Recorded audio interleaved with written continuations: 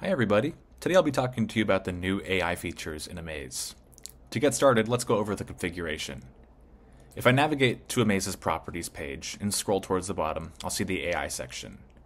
First option is to choose our AI processor. Out of the box, Amaze is configured to work with the OpenAI LLM, so if you have an API key for OpenAI, it's as easy as selecting that as your processor, creating a record on the sysauth profile basic table, where you store your API key. You then use the sysID from that record and paste it here in the properties page. If you have an internal or custom LLM that you use, or an LLM other than OpenAI, there is some additional configuration that involves creating an implementation of an extension point in ServiceNow, which we do have documentation for, so feel free to reach out to us. With my OpenAI setup, I'm going to go ahead and select Save, and then I can go over to our article here. On the right-hand side, you see the option now to speed it up when starting a new article. I'm going to click on that to generate some content.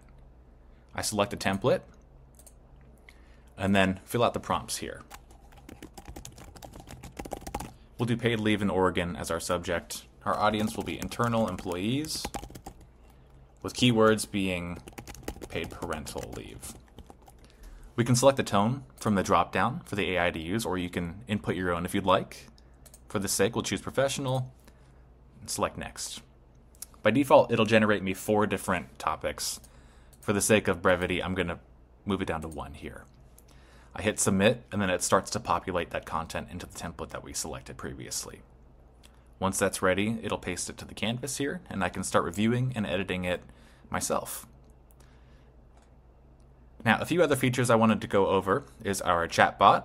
On the bottom left, we can select the AI assistant, and we have a chat box here. We can have a conversation. For this instance, I'm going to have it give me a few more points on paid leave. We'll hit enter. It'll generate that content that I asked for. Perfect. We'll close it out. I'm going to paste it into my article and review that.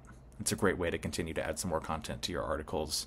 One more feature I wanted to touch on. If we hover on the toolbar of a specific text box, you'll see the AI suite option. I'm going to click that. A few options: I can select spelling and grammar check, I can modify tone, or I can translate. Let's go over the translate feature. So on the left, it detects the original language. Now if I have an audience that I want to translate it for, I can put in that new language there, select go, and then it'll translate that content for me.